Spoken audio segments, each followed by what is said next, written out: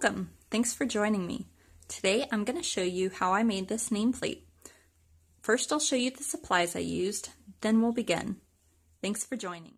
Alright, to begin I'm going to show you what supplies I'm using. The first thing I'll show you is my copper.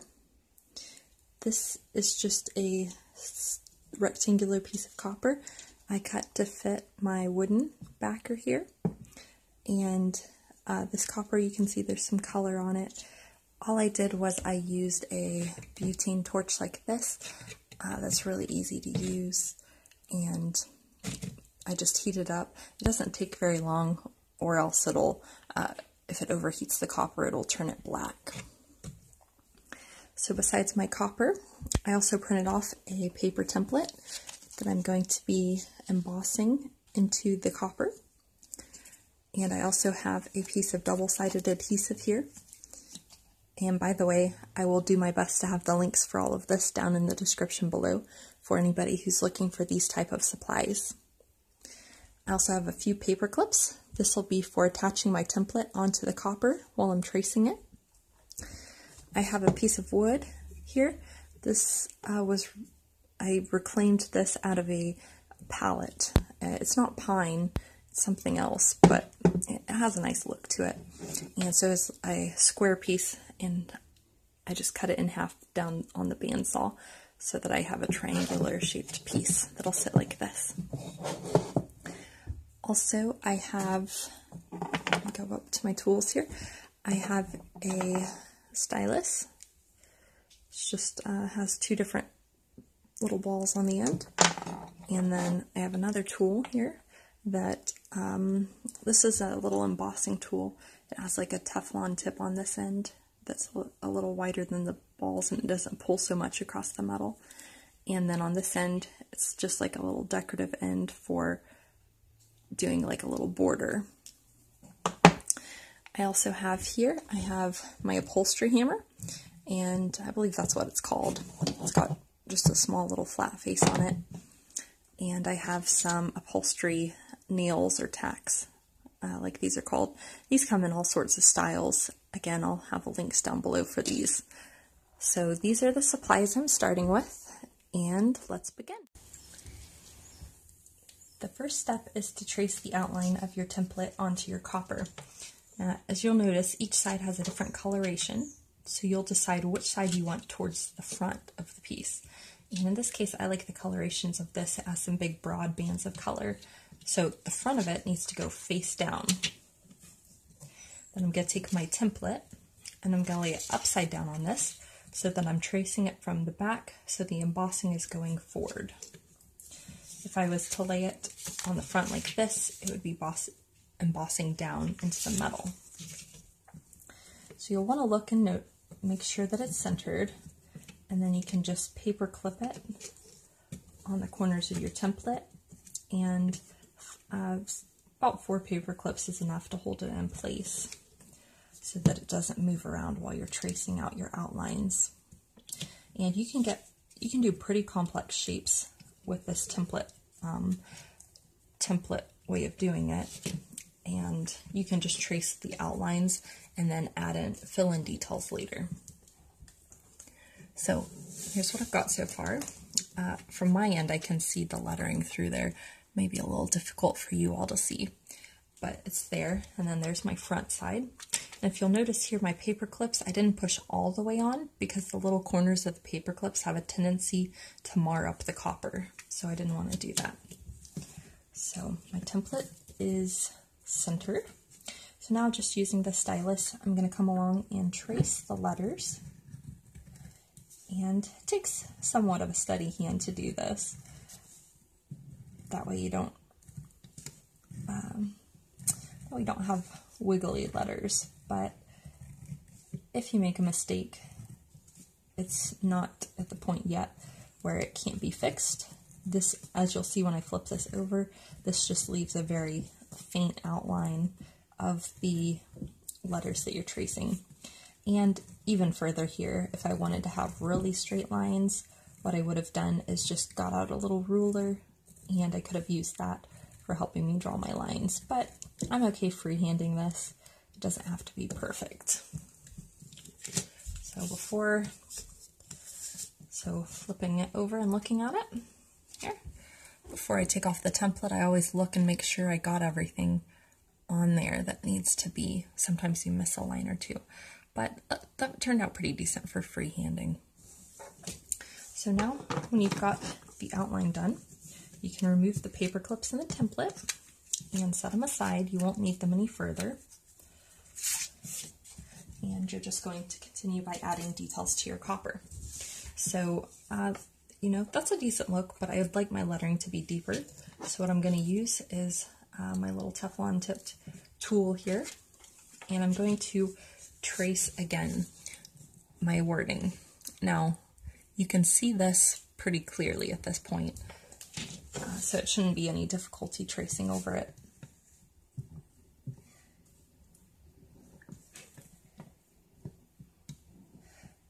Depending on what effect you're going for, if you're using a bulky font, instead of just tracing down the center of it, you can trace the outline of the letter.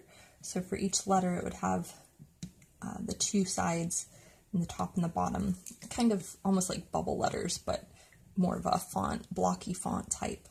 I've done those before. But since this is a smaller project, just doing simple lines for the font is sufficient enough.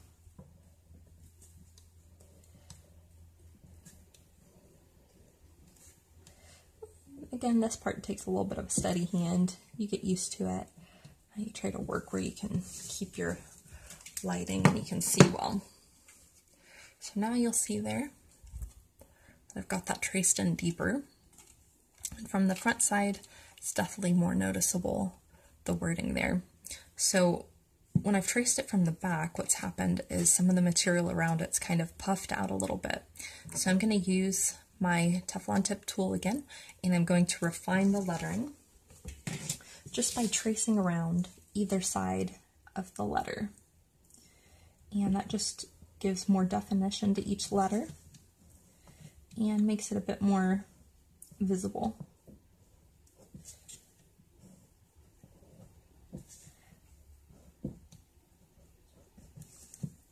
Now, in some cases, a smaller point may be handy for this, especially if you're working in tight quarters. Some of these letters are a little close to each other to fit this tool in comfortably, but we'll make it work. Now, right now I'm working with, this is copper sheet, it's foil. It's like a really thick foil called an embossing foil, and it's much thicker than aluminum foil that you have in your kitchen. But if you work with copper raw that you haven't colored, you have to be careful you may want to wear gloves when handling it just so you don't leave fingerprints all over it. Or you can always clean it afterwards with a copper cleaner. But I like adding coloring or a texture to the background even, and that covers up any blemishes that may happen during the process of making your project. So actually right there I made a little mistake. I'm going to show you how I'm going to fix it. So right here on the center, let's see, I'm trying to get it where you can see here. Right here in the center of this E, I accidentally smushed my line flat because I traced too close to it. I actually just traced on top of it. So to fix it, all I have to do is go back on my foam and just draw a new line. And then I can trace around it again to define it.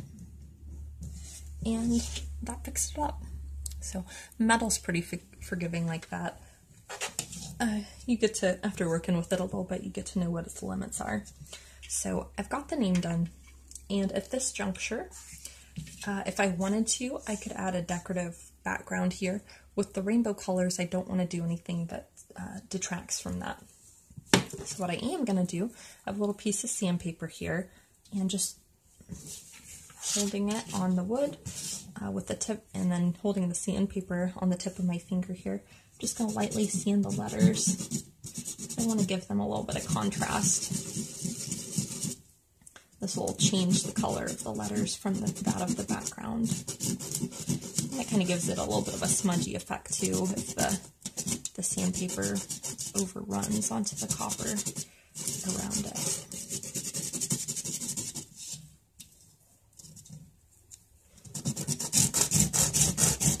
You don't have to go too heavily with this. Again, the idea here is just to remove a little bit of the top layer of oxidization from the torch, the coloring that came out when I used the torch. So hopefully this will be, we'll be able to see this clearly here. But this stuff isn't necessary, it's just optional.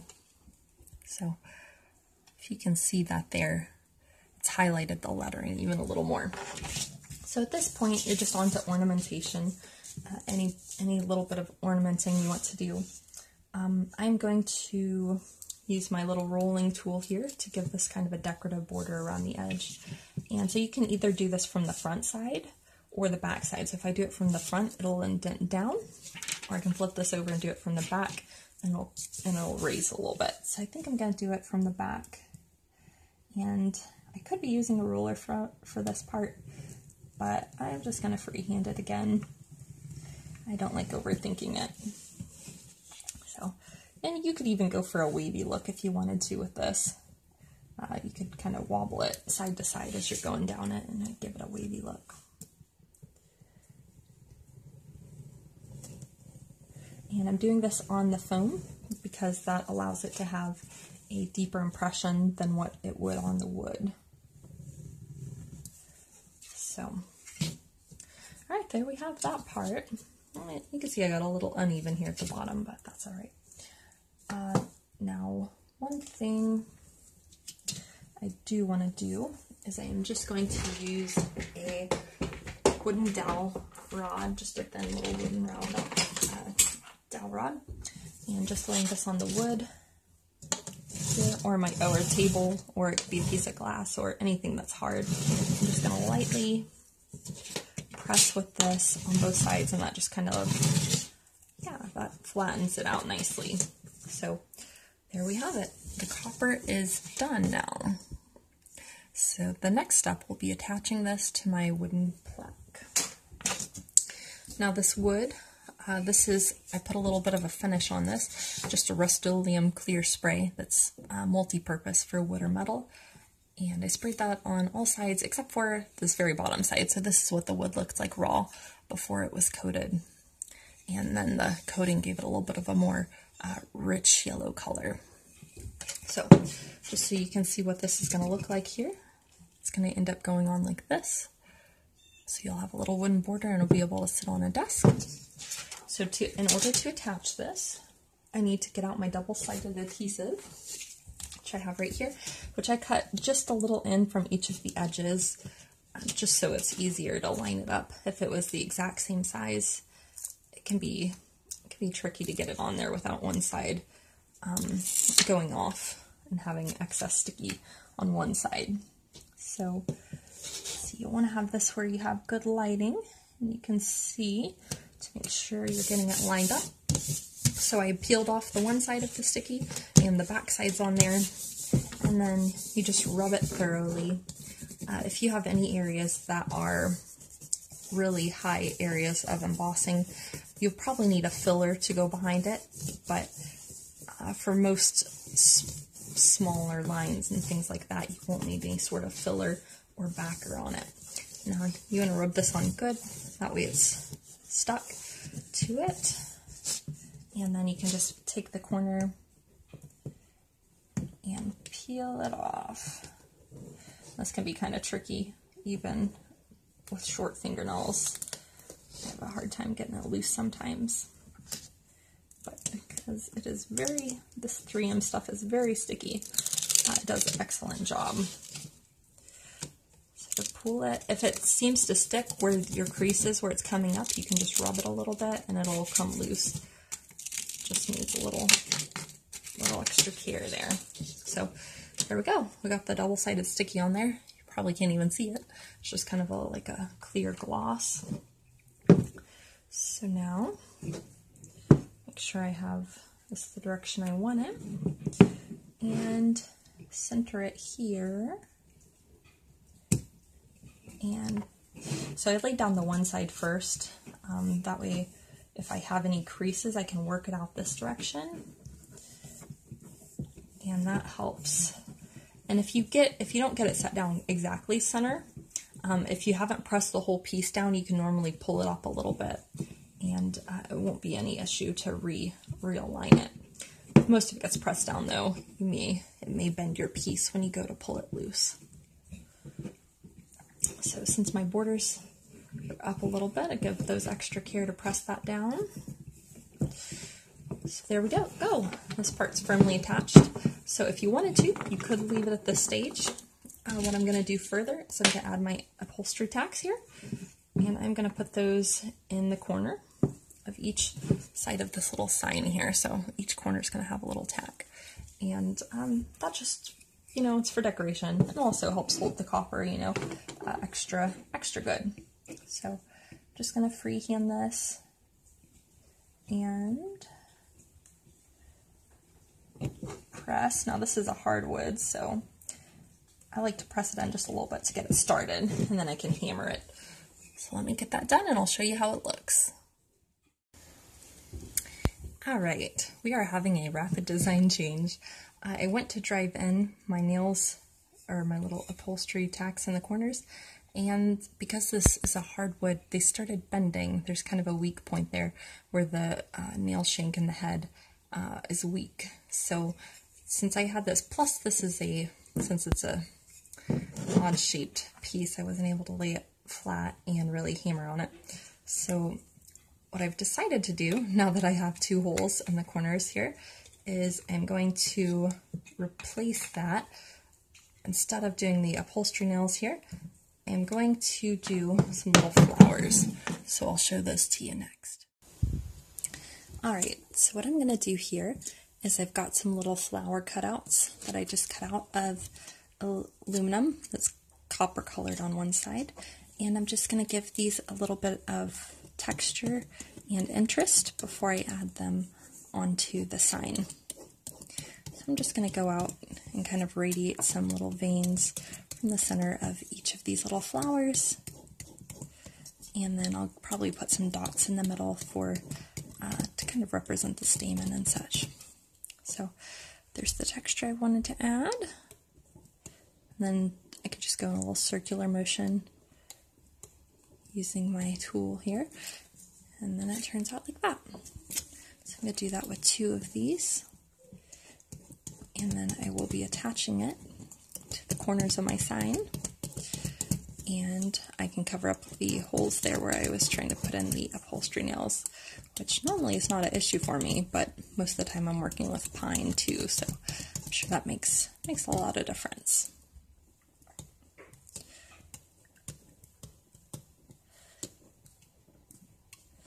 So there you have it. Alright, these I'm going to Gorilla Glue on like that, and if it's a little bit curved here, I can flatten it out with a dowel rod. So it'll be like that. So here's how it turned out. I used a little bit of Gorilla Glue to attach the flowers there, and that's how it looks. If I knew I was going to have the issue with the upholstery tacks, I probably would have just stuck with the border because I think that was a nice effect. But I think this will work, and I think that'll make a nice little desk sign. So thank you for watching. Check down in the description if you want to see more embossing videos like this, and also I will have the links and such to some of the supplies down there for you if you're interested in trying metal embossing for yourself. Thank you for watching. Have a wonderful day.